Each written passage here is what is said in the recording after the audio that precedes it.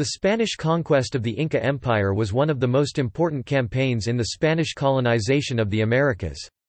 After years of preliminary exploration and military skirmishes, 180 Spanish soldiers under conquistador Francisco Pizarro, his brothers, and their native allies captured the Sapa Inca Atahualpa in the 1532 Battle of Cajamarca. It was the first step in a long campaign that took decades of fighting but ended in Spanish victory in 1572 and colonization of the region as the Viceroyalty of Peru.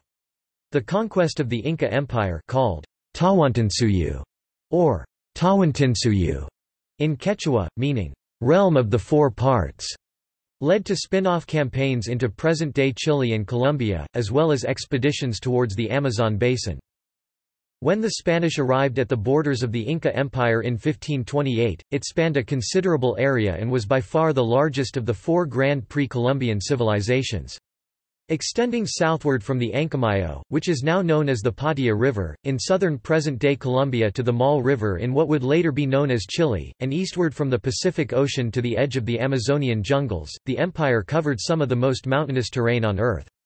In less than a century, the Inca had expanded their empire from about 400,000 square kilometers (155,000 square miles) in 1448 to 1,800,000 square kilometers (690,000 square miles) in 1528, just before the arrival of the Spanish. This vast area of land varied greatly in cultures and in climate. Because of the diverse cultures and geography, the Inca allowed many areas of the empire to be governed under the control of local leaders, who were watched and monitored by Inca officials. However, under the administrative mechanisms established by the Inca, all parts of the empire answered to, and were ultimately under the direct control of, the emperor. Scholars estimate that the population of the Inca Empire numbered more than 16 million. Some scholars, such as Jared Diamond, believe that while the Spanish conquest was undoubtedly the proximate cause of the collapse of the Inca Empire, it may very well have been past its peak and already in the process of decline. In 1528, Emperor Huayna Capac ruled the Inca Empire.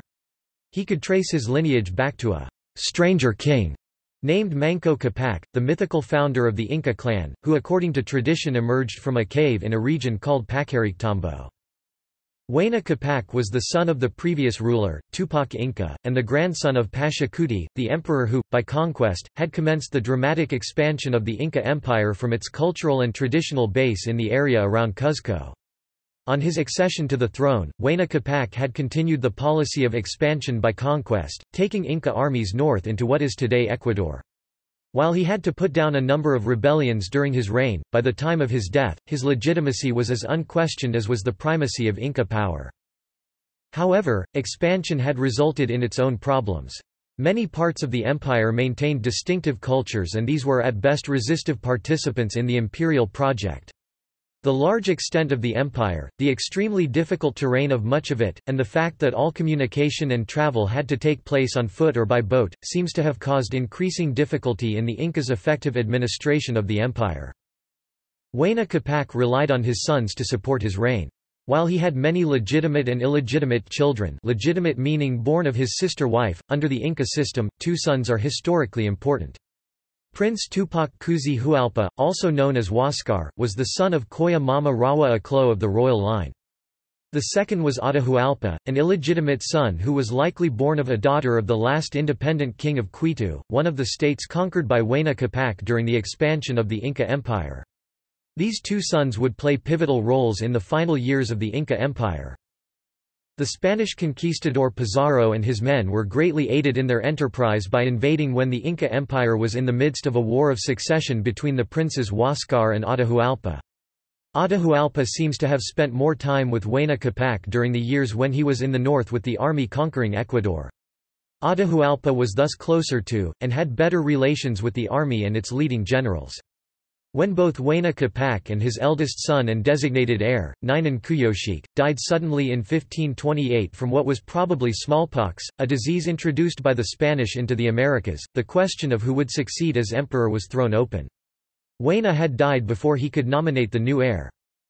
At the time of Huayna Capac's death, Huascar was in the capital Cuzco, while Atahualpa was in Quito with the main body of the Inca army. Huascar had himself proclaimed Sapa Inca, i.e., only emperor, in Cuzco, but the army declared loyalty to Atahualpa. The resulting dispute led to the Inca Civil War. Chronology of the last years of the Inca Empire.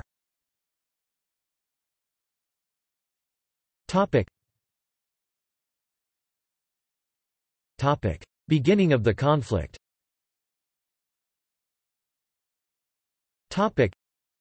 The civil war between Atahualpa and Huáscar weakened the empire immediately prior to its struggle with the Spanish. Historians are unsure of whether a united Inca Empire could have defeated the Spanish in the long term due to factors such as the high mortality from disease and its related social disruption, and the superior military technology of the conquistadors, who possessed horses, dogs, metal armor, swords, cannons, and primitive, but effective, firearms. Atahualpa appeared to be more popular with the people than his brother, and he was certainly more valued by the army, the core of which was based in the recently conquered northern province of Quito. At the outset of the conflict, each brother controlled his respective domains, with Atahualpa secure in the north, and Huáscar controlling the capital of Cuzco and the large territory to the south, including the area around Lake Titicaca. This region had supplied large numbers of troops for Huáscar's forces. After a period of diplomatic posturing and jockeying for position, open warfare broke out. Huáscar seemed poised to bring the war to a rapid conclusion, as troops loyal to him took Atahualpa prisoner, while he was attending a festival in the city of Tumabamba. However, Atahualpa quickly escaped and returned to Quito. There, he was able to amass what is estimated to be at least 30,000 soldiers. While Huáscar managed to muster about the same number of soldiers, they were less experienced. Atahualpa sent his forces south under the command of two of his leading generals, Chalcachima and Quiquis, who won an uninterrupted series of victories that soon brought them to the very gates of Cuzco. On the first day of the battle for Cuzco, the forces loyal to Huáscar gained an early advantage. However, on the second day, Huáscar personally led an ill-advised surprise attack, of which the generals Chalcachima and Quiquis had advance knowledge. In the ensuing battle, Huáscar was captured, and resistance completely collapsed. The victorious generals sent word north by Chasqui messenger to Atahualpa, who had moved south from Quito to the royal resort springs outside Cajamarca. The messenger arrived with news of the final victory on the same day that Pizarro and his small band of adventurers, together with some indigenous allies, descended from the Andes into the town of Cajamarca. Arrival of Pizarro.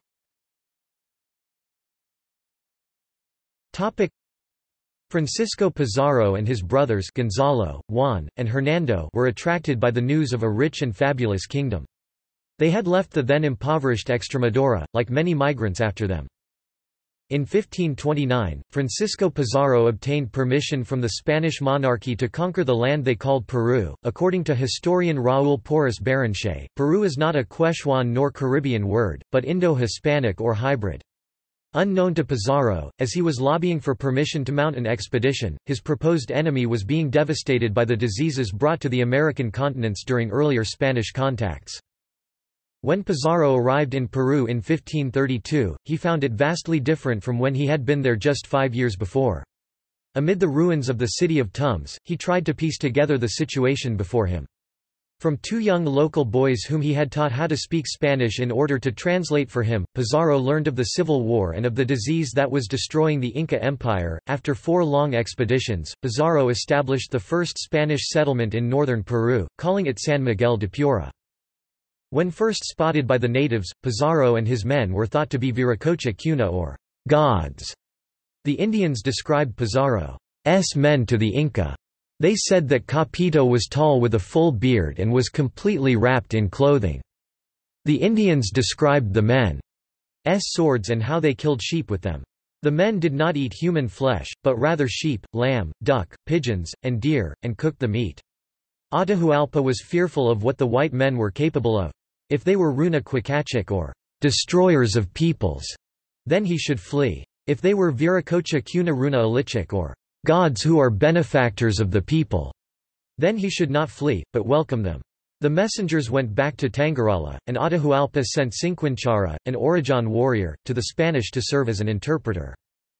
After traveling with the Spanish, Cinquinchara returned to Atahualpa. They discussed whether or not the Spanish men were gods. Cinquenchara decided they were men because he saw them eat, drink, dress, and have relations with women. He saw them produce no miracles. Cinquenchara informed Atahualpa that they were small in number, about 170 to 180 men, and had bound the Indian captives with iron ropes. When Atahualpa asked what to do about the strangers, Cinquenchara said that they should be killed because they were evil thieves who took whatever they wanted, and were supai kuna or devils. He recommended trapping the men inside of their sleeping quarters and burning them to death. At this point, Pizarro had 168 men under his command, 106 on foot and 62 on horses. Pizarro sent his captain Hernando de Soto to invite Atahualpa to a meeting. Soto rode to meet Atahualpa on his horse, an animal that Atahualpa had never seen before. With one of his young interpreters, Soto read a prepared speech to Atahualpa telling him that they had come as servants of God to teach them the truth about God's word.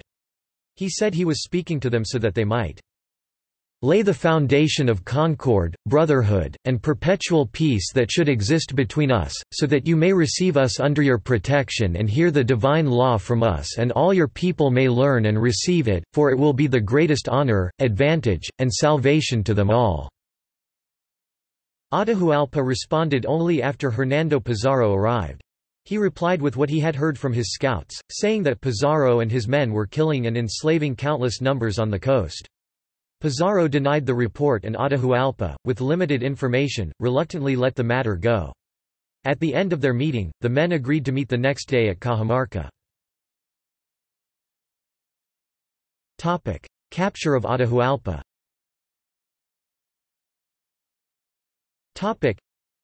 After his victory and the death of his brother Huáscar, Atahualpa was fasting in the Inca baths outside Cajamarca. Pizarro and his men reached that city on 15 November 1532. Pizarro sent Hernando de Soto and Hernando Pizarro to the Inca leader's camp. Hernando Pizarro and de Soto explained they were emissaries of Emperor Charles I of Spain, to offer their services, and impart to him the doctrines of the true faith. Additionally, they invited the Incan leader to visit Pizarro at his quarters along the Cajamarca Plaza. Atahualpa replied that his fast would end the next day, when he would visit Pizarro. When de Soto noticed Atahualpa's interest in his horse, he put on a display of excellent horsemanship in close proximity. Atahualpa displayed hospitality by serving refreshments. The next morning, Pizarro had arranged an ambuscade around the Cajamarca Plaza, where they were to meet. When Atahualpa arrived with about 6,000 unarmed followers, Friar Vincent de Valverde and Felipio met them and proceeded to expound the doctrines of the true faith and seek his tribute as a vassal of King Charles. The unskilled translator likely contributed to problems in communication. The friar offered Atahualpa the Bible as the authority of what he had just stated. Atahualpa stated, "I will be no man's tributary." The friar urged attack, starting the Battle of Cajamarca on 16 November 1532. Though the historical accounts relating to these circumstances vary, the true Spanish motives for the attack seem to be a desire for loot and flat-out impatience. The Inca likely did not adequately understand the conquistadors' demands. At the signal to attack, the Spaniards unleashed volleys of gunfire at the vulnerable mass of Incas and surged forward in a concerted action. The effect was devastating. The shocked Incas offered such feeble resistance that the battle has often been labeled a massacre, with the Inca losing 2,000 dead. Pizarro also used cavalry charges against the Inca forces, which stunned them in combination with gunfire. The majority of Atahualpa's troops were in the Cuzco region along with Rumiñahui, Quiquis and Chalcachima, the two generals he trusted the most. This was a major disadvantage for the Inca. Their undoing also resulted from a lack of self-confidence, and a desire to make public demonstration of fearlessness and godlike command of situation. The main view is that the Inca were eventually defeated due to inferior weapons, open battle tactics, disease, internal unrest, the bold tactics of the Spanish, and the capture of their emperor. While Spanish armor was very effective against most of the Andean weapons, it was not impenetrable to maces, clubs, or slings. However, ensuing hostilities such as the Mixton Rebellion, Chichimeca War, and Arauco War would require that the conquistadors ally with friendly tribes in these later expeditions. The battle began with a shot from a cannon and the battle cry, "Santiago!" Many of the guns used by the Spaniards were hard to use in the frequent close combat situations. Most natives adapted in guerrilla fashion by only shooting at the legs of the conquistadors if they happened to be unarmored. During Atahualpa's captivity, the Spanish, although greatly outnumbered, forced him to order his generals to back down by threatening to kill him if he did not. According to the Spanish envoy's demands, Atahualpa offered to fill a large room with gold and promised the Spanish twice that amount in silver. While Pizarro ostensibly accepted this offer and allowed the gold to pile up, he had no intention of releasing the Inca. He needed Atahualpa's influence over his generals and the people in order to maintain the peace. When Atahualpa was captured at the massacre at Cajamarca, he was treated with respect, allowed his wives to join him, and the Spanish soldiers taught him the game of chess. Francisco Pizarro sent his brother Hernando to gather gold and silver from the temples in Pachacamac in January 1533, and on his return in March, captured Chalcachimic in the Jauja Valley. Francisco Pizarro sent a similar expedition to Cuzco, bringing back many gold plates from the Temple of the Sun. By February 1533, Almagro had joined Pizarro in Cajamarca with an additional 150 men with 50 horses. Pizarro held Atahualpa for a ransom of gold and silver. The treasure began to be delivered from Cuzco on 20 December 1532 and flowed steadily from then on. By 3 May 1533 Pizarro received all the treasure he had requested. It was melted, refined, and made into bars. The question eventually came up of what to do with Atahualpa. Both Pizarro and Soto were against killing him, but the other Spaniards were loud in their demands for death. False interpretations from the interpreter Felipio made the Spaniards paranoid. They were told that Atahualpa had ordered secret attacks and his warriors were hidden in the surrounding area. Soto went with a small army to look for the hidden army, but a trial for Atahualpa was held in his absence. Among the charges were polygamy, incestuous marriage, and idolatry, all frowned upon in Catholicism but common in Inca culture and religion. The men who were against Atahualpa's conviction and murder argued that he should be judged by King Charles since he was the sovereign prince. Atahualpa agreed to accept baptism to avoid being burned at the stake, and in the hopes of one day rejoining his army and killing the Spanish, he was baptized as Francisco. On 29 August 1533 Atahualpa was garroted and died a Christian. He was buried with Christian rites in the Church of San Francisco at Cajamarca, but was soon disinterred. His body was taken, probably at his prior request, to its final resting place in Quito. Upon de Soto's return, he was furious. He had found no evidence of any secret gathering of Atahualpa's warriors. Pizarro advanced with his army of 500 Spaniards toward Cuzco, accompanied by Chalcachimic. The latter was burned alive in the Jauja Valley, accused of secret communication with Quizquis, and organizing resistance. Manco Inca Yupanqui joined Pizarro after the death of Tupac Hualpa. Pizarro's force entered the heart of the Tawantinsuyu on 15 November 1533. Benalcazar, Pizarro's lieutenant and fellow Extremaduran, had already departed from San Miguel with 140 foot soldiers and a few horses on his conquering mission to Ecuador.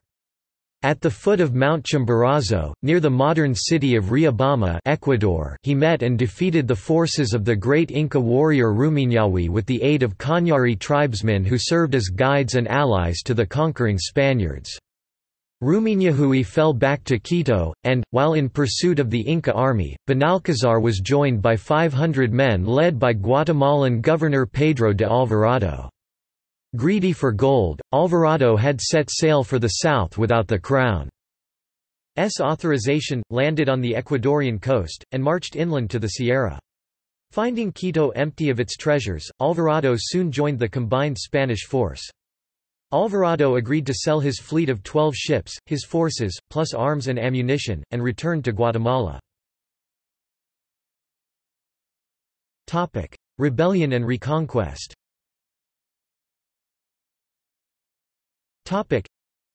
After Atahualpa's execution, Pizarro installed Atahualpa's brother, Tupac Hualpa, as a puppet Inca ruler, but he soon died unexpectedly, leaving Manco Inca Yupanqui in power.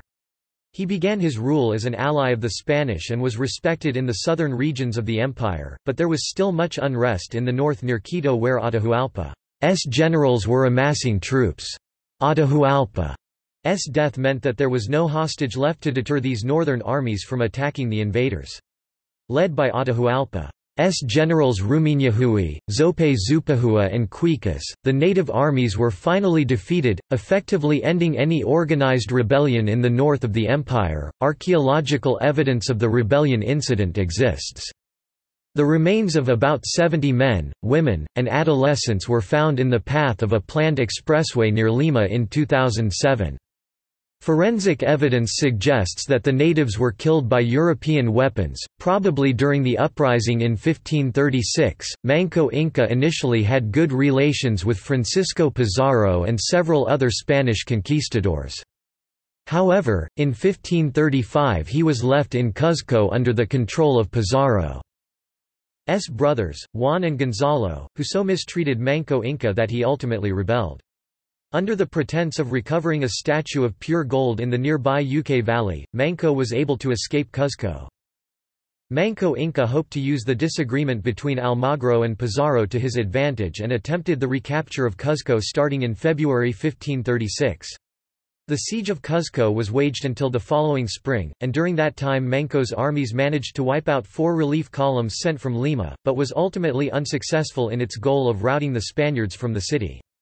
The Inca leadership did not have the full support of all its subject peoples, and furthermore, the degrading state of Inca morale coupled with the superior Spanish siege weapons soon made Manco Inca realize his hope of recapturing Cuzco was failing. Manco Inca eventually withdrew to Tambo. After the Spanish regained control of Cuzco, Manco Inca and his armies retreated to the fortress at Ollantay Tambo where he, for a time, successfully launched attacks against Pizarro based at Cuzco and even managed to defeat the Spanish in an open battle. When it became clear that defeat was imminent, Manco Inca retreated further to the mountainous region of Vilcabamba and established the small Neo-Inca state, where Manco Inca and his successors continued to hold some power for several more decades. His son, Tupac Amaru, was the last Inca. After deadly confrontations, he was murdered by the Spanish in 1572. In total, the conquest took about 40 years to complete. Many Inca attempts to regain the empire had occurred, but none had been successful.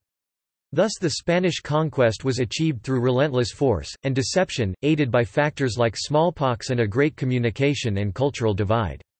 The Spaniards destroyed much of the Incan culture and introduced the Spanish culture to the native population.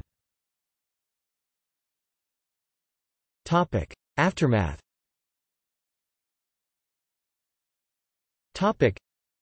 A struggle for power resulted in a long civil war between Francisco Pizarro and Diego de Almagro in which Almagro was killed. Almagro's loyal followers and his descendants later avenged his death by killing Pizarro in 1541. This was done inside the palace of Francisco Pizarro in a fight to the death by these assassins, most of which were former soldiers of Diego de Almagro who were stripped of title and belongings after his death. Despite the war, the Spaniards did not neglect the colonizing process. Spanish royal authority on these territories was consolidated by the creation of an audiencia real, a type of appellate court. In January 1535, Lima was founded, from which the political and administrative institutions were to be organized. In 1542, the Spanish created the Viceroyalty of New Castile, that shortly after would be called Viceroyalty of Peru. Nevertheless, the Viceroyalty of Peru was not organized until the arrival of a later Viceroy Francisco de Toledo in 1572. Toledo ended the indigenous Neo-Inca state in Vilcabamba, executing the Inca Tupac Amaru. He promoted economic development using commercial monopoly and built up the extraction from the silver mines of Potosi, using slavery based on the Inca institution of forced labor for mandatory public service called mita. The integration of Spanish culture into Peru was carried out not only by Pizarro and his other captains, but also by the many Spanish who also came to Peru to exploit its riches and inhabit its land. These included many different kinds of immigrants such as Spanish merchants, peasants, artisans, and Spanish women. Another element that the Spanish brought with them were African slaves to work alongside captive Incas for use in labor with things such as agriculture and mining for silver.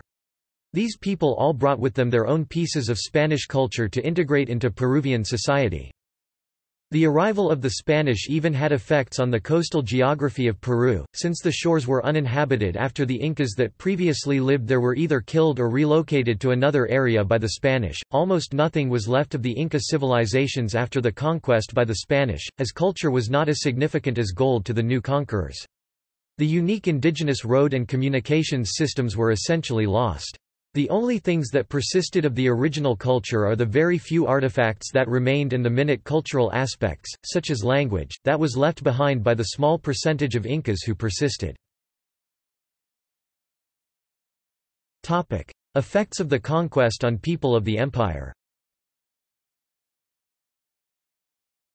The long-term effects of the arrival of the Spanish on the population of South America were simply catastrophic.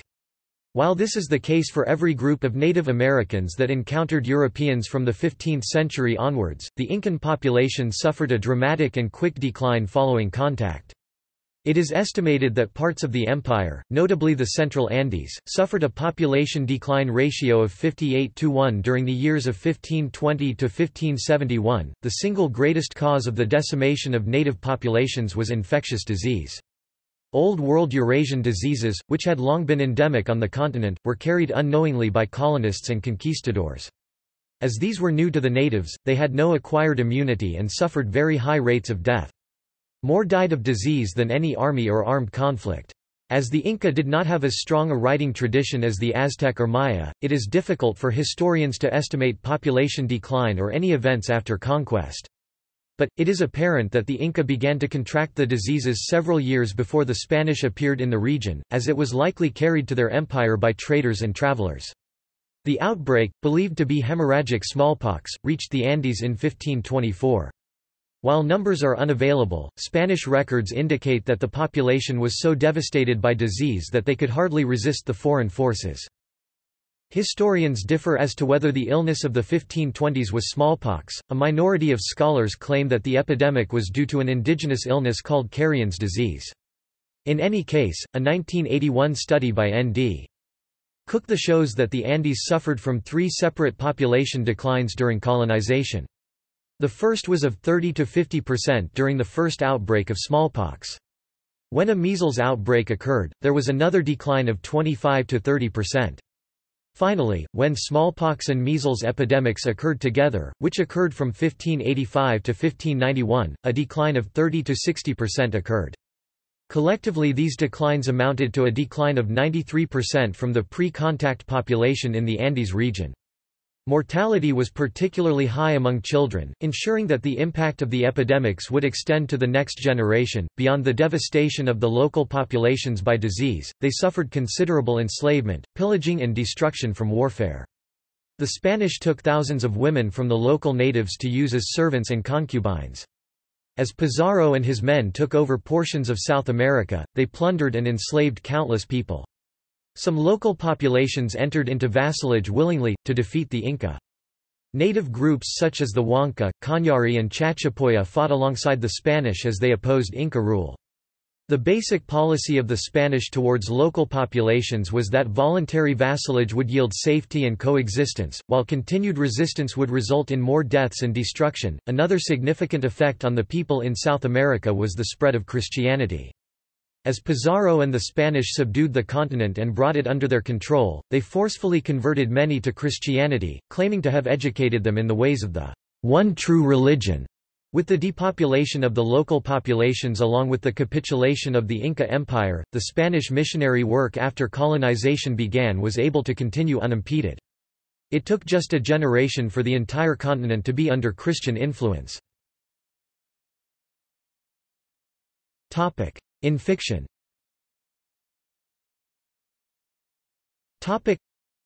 Peter Shaffer's play The Royal Hunt of the Sunday 1964 dramatizes the conquest of the Incas. In the play, Pizarro, Atahualpa, Valverde and other historical figures appear as characters. Matthew Riley's novel Temple is set at the Siege of Cuzco. Many historical figures are mentioned, and a fictional brother of Pizarro is noted to be in pursuit of the protagonist. The conquest is also used as a starting point of the cat. The Inca are featured in the third campaign in Age of Empires 3, having a lost city hidden in the Andes. They are also in the multiplayer, found primarily in the areas making up Chile and Argentina. The conquest is parodied in The Simpsons TV series, in the episode, Lost Verizon. Written by John Frink, Pizarro and his fellow conquistadors feature as antagonists in the 1982 animated serial The Mysterious Cities of Gold. Quotes.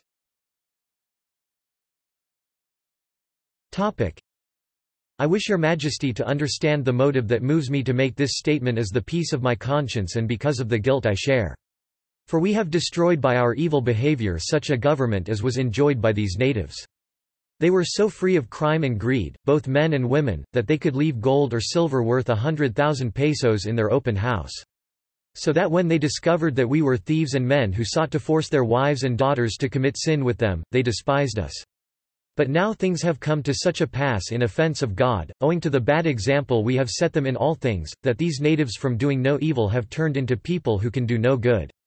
I beg God to pardon me, for I am moved to say this, seeing that I am the last to die of the conquistadors.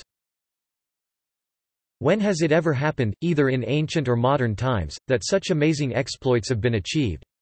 Over so many climes, across so many seas, over such distances by land, to subdue the unseen and unknown. Whose deeds can be compared with those of Spain?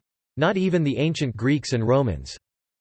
When I set out to write for the people of today and of the future, about the conquest and discovery that our Spaniards made here in Peru, I could not but reflect that I was dealing with the greatest matters one could possibly write about in all of creation as far as secular history goes.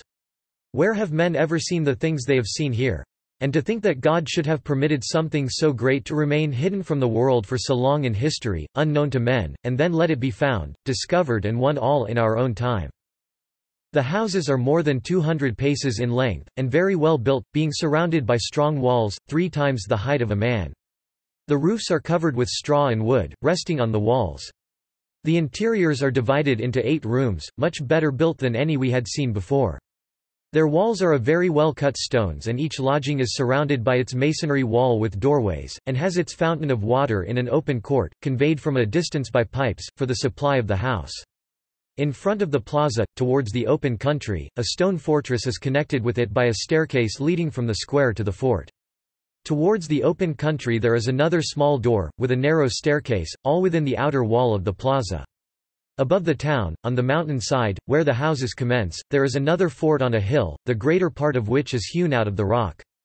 This is larger than the other, and surrounded by 3 walls, rising spirally.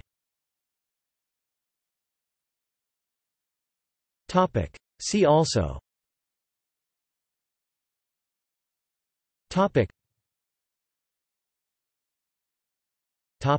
Footnotes.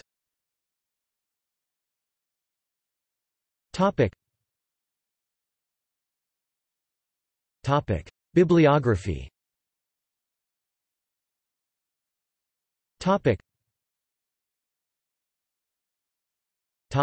External links.